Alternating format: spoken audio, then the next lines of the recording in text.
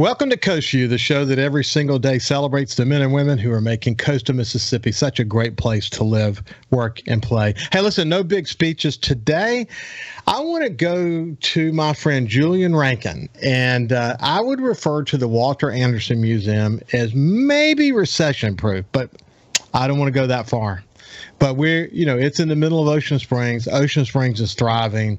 The Walter Anderson story is so darn compelling. People who come to Ocean Springs want to connect to his legacy, and the Walter Anderson Museum of Art in Ocean Springs does a great job of that. Not only do they do a great job of telling that story, but they do an incredible job of outreach because of a really active board and a terrific executive director in Julian Rankin. So I always enjoy spending time with him. But am I stretching it when I say you might be a little bit recession-proof? Probably so, but I think it is important to, and I love being candid with the community about how nonprofits work. It's important to know how we fit into the larger economic and business climate. Resilience is baked into the story. So in that sense, we're used to, and we all are, I think, here in coastal Mississippi, used to challenges and weathering storms, physical and philosophical, thematic, otherwise. But it's been really interesting, and being in Ocean Springs does help. We have so many tourists and, traffic from around the region and the country and the world that comes here, and they want to get a taste of what the culture is about. And so that's what we represent. But, it's been very interesting, certainly recently, even with, we have a capital project that we're preparing to break ground again on the next phase of, and we talk about material costs, and there's all these things that we're all dealing with across the board. So while we do have, wonderful support, a great product, and we're confident in our abilities to continue to be here, and, we're never going away, and it's a challenge, but that's part of the story. And so that in that sense, it's completely appropriate that, we attack this challenge just like any other. Yeah, it's going to be interesting. I said to Kurt Allen from, he's the president and CEO of the Mississippi Aquarium. He was on recently. I said to him that while their numbers may be down right now, he doesn't know what normal is because they opened up during the pandemic. Then they had hurricanes, and thank God Mississippi stayed open to, really help them have a robust, for the most part, first full year of operation. But they're experiencing some down numbers now. We're at the beginning of the summer. We don't have a good feel for what the recalibration of people's travel plans are going to be.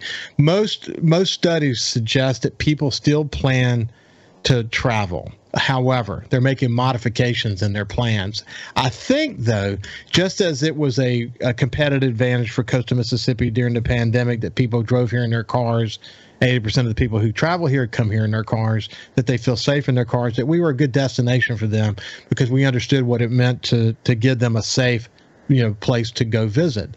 In the same way that we have sort of a competitive advantage around that, I think we also may have a competitive advantage during these high gas price moments. So people may choose to stay here and do a staycation, or people from the ring that they draw across 3 or 4 states, they may choose to come here because we are a low-cost vacation with gaming and a beach and all the things that come with that.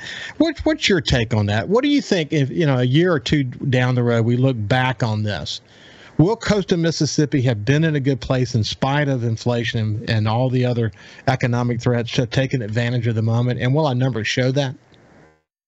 I think they will. I think, like you say, from the get-go, when many places in the country were dealing with being completely shut down, completely closed, we were able to still be responsible, but to give people an experience that they were missing. And I think those are turning, folks who didn't know about coastal Mississippi, the secret coast, into fans of it. And so the same is true now. And, we have the benefit of being a little bit a world apart from Mississippi. The coast, we think about our relationship to other states. I grew up as a child in North Mississippi, and folks up there don't often get to the coast. So it is, even though it's within driving distance, it's a bit exotic even for people within the state. I think that's a good thing because we do have such diversity across our coast, east to west, experiences and places to go and the weather and all the rest. And so I think in any way you slice it, we have that as you say, competitive advantage. And I think for the museum, to talk about,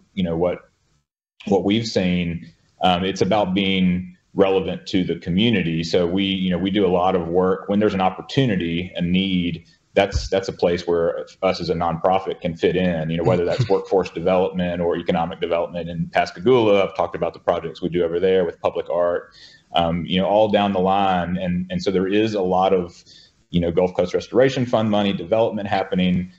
So even as, things are rising, costs are rising, it's a double-edged sword and a pendulum. It illuminates the strength that we have right here. For example, in Ocean Springs, inventory on housing is completely, non-existent. Well, that's not good, and for some people, obviously, to try to break in, but it shows that there's strength in that market. And so, in some ways, I think just as you were talking about the museum from the top, we're not, as a region, recession-proof. No one is, but we do have such diversity. The portfolio of our experiences, our businesses, and our people are smart and have that ingenuity that I think we're in a really interesting and good position relative to a lot of places across the country. Yeah, it'll be anecdotal. At some point, we'll have the opportunity to really look at it statistically, but it'll be anecdotal for now. But whereas the aquarium said, when you compare their current experience to what they were experiencing last year during their first year of opening, they would expect to be down some. They have to decide, how much of that is relative to opening and how much of that is relative to the inflationary pressures and gas prices and all the things that are affecting them. We'll have a better, clearer picture of that in the months ahead. But so their business is down year to date. What are you experiencing year to date? So we've seen an increase, certainly. I mean, we have been so busy this spring. There's, in some ways, a lot of tour groups from the local schools. We didn't get to see a lot of students the past couple of years because of COVID. And so a lot of students coming in, both from, Ocean Springs, which you would expect, but really all over the region. So that's been wonderful. And the traffic and the tourist traffic has really picked up. So we had good traffic last year, but just this year, we operate on a January to December fiscal year. But this first quarter, we're up about 30% in terms of just attendance through the door. The other interesting thing is, we have, in the past 2 years, increased our budget and our staffing at a rate that we hadn't since I've been here, almost 4 years now. And so it was, again, part of the fact that we've been able to get funded new projects. We need more staff. We're expanding our campus, so it's a little bit of a different scenario. But it's really a function of the coinciding state money, both through, economic development grants that we've gotten, stimulus, of course, and COVID money, but also private foundations, community members. We've been able to do a lot of things with municipalities and other organizations that are exciting to people. And so we have a lot of momentum. And I think the momentum really has come from, as I mentioned, these opportunities, the challenges of a new landscape.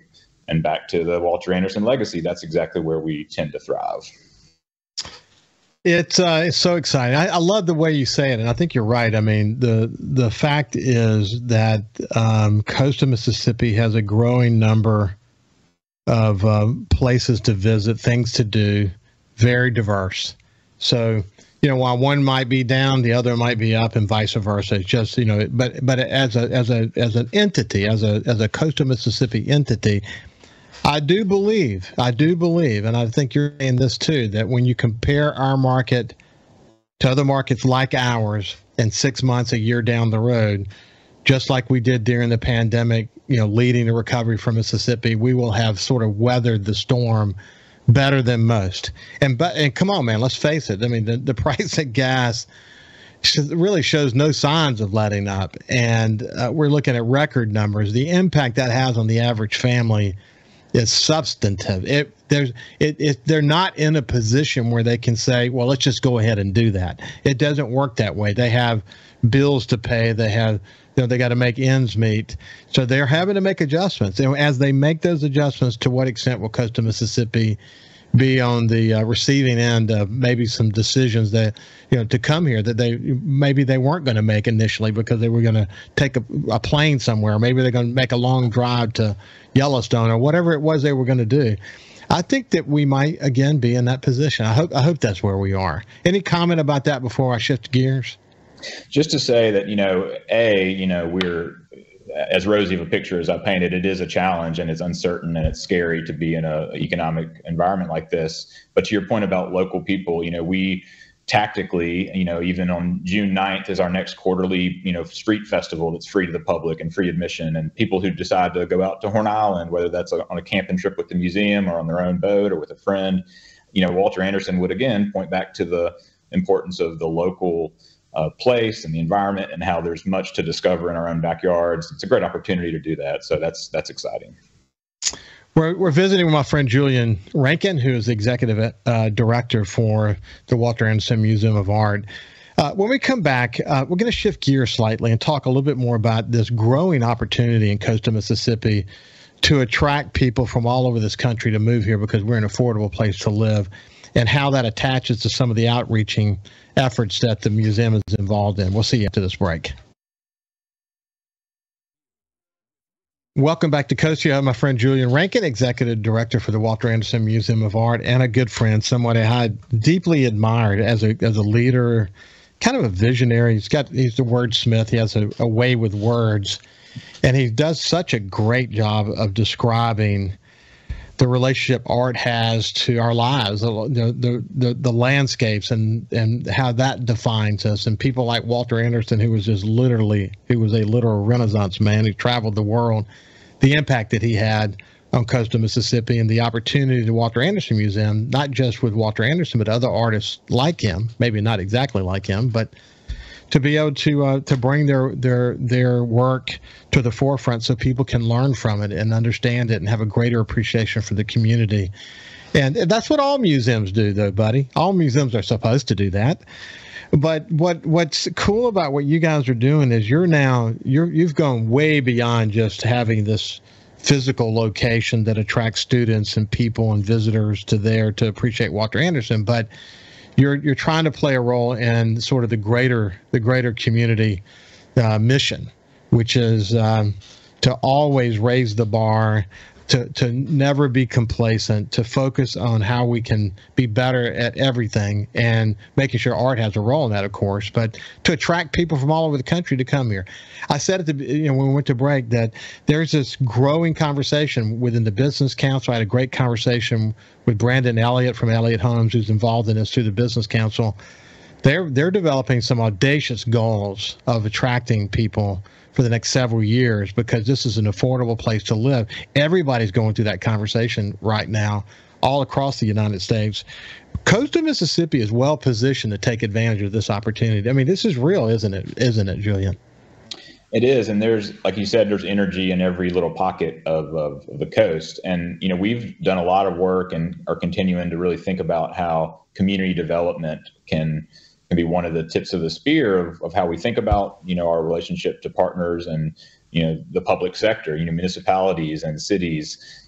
We have several projects that, if you come to the museum, you'll see in action, and other cities too that we've been a part of. And I mean, these are partnerships with with Ingalls Shipbuilding, with mayors and city councils and aldermen and other nonprofits, some of whom are about public safety or who are about workforce training. And I think the quality of life piece and what does culture really mean, that's where the museum, I hope, is really amplifying a message that's far beyond our nexus here in Ocean Springs. Because I think when people come, whether they're here for several years as military posting, or they're coming because they're coming from California or some other place to be an executive in some industry that is, whether that's banking or, again, in Pascagoula and Ingalls and Chevron and Mississippi Power, what makes them stay and what makes people want to come down and kind of peek in because there's a rumbling down south about some interesting things happening. And that storytelling piece, just like you're doing, is something that we are naturally equipped to do. I think the strength of that comes from the relationship between entities, because whether it's a single individual artist who's doing something interesting that we can connect with someone else who has a need for that, or whether it's a large scale public artwork and trail, that interfaces with, a revitalization. I think that's what we want to do, is think about development, community development, cultural development, much more than just what we do in preservation of the Anderson artwork.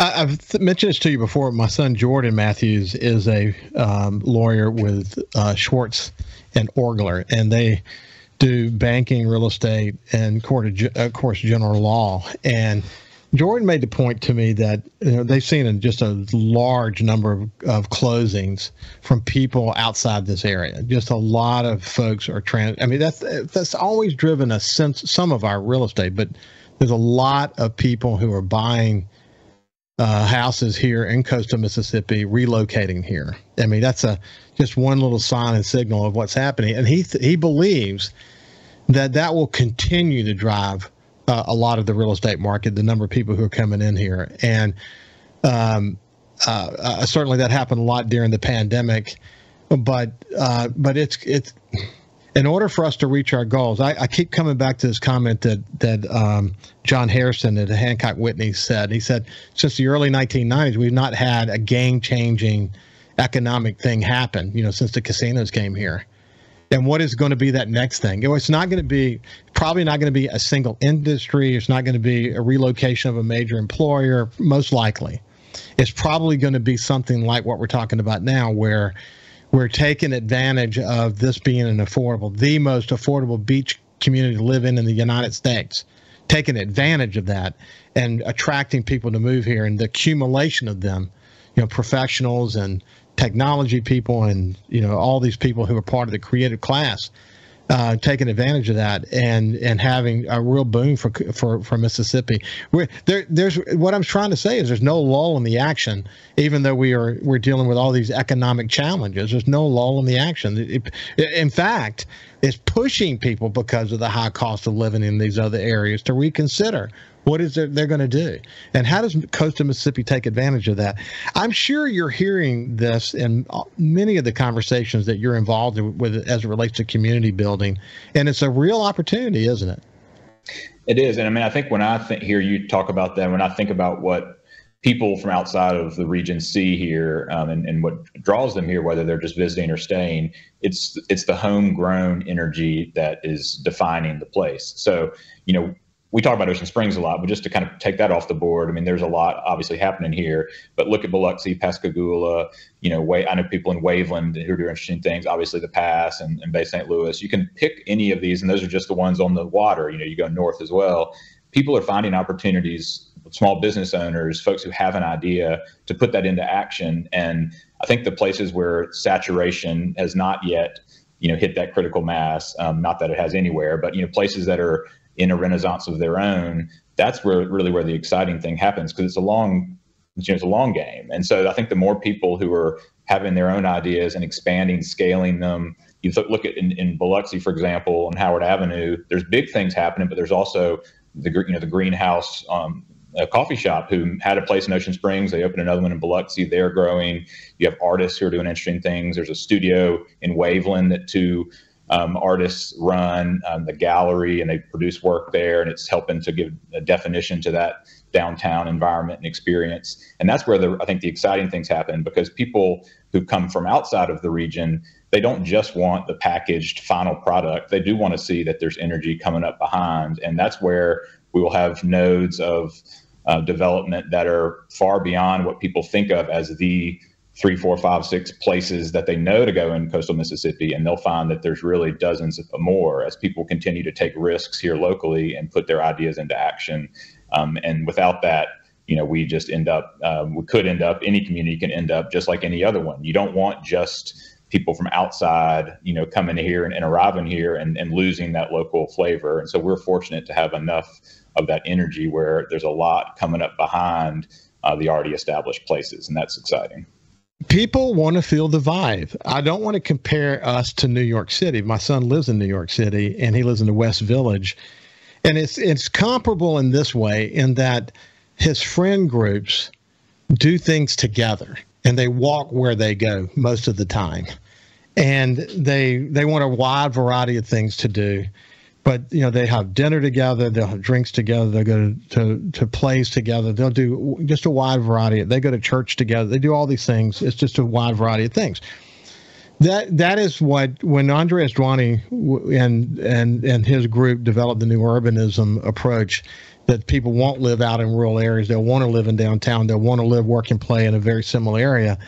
It's taken a bit of time for that to really catch on in coastal Mississippi, but it's caught on now. And what we're seeing, you mentioned downtown Biloxi, you're seeing one after another of mixed use, developments happening. Gulfport's going to do one that's going to be tens of millions of dollars at the corner of Highway 90 and 49. In fact, I have Stuart Speed going to be on the show soon that we're going to talk about that. But it's now we're starting to talk about density. It's not just people buying homes downtown because there aren't many homes left.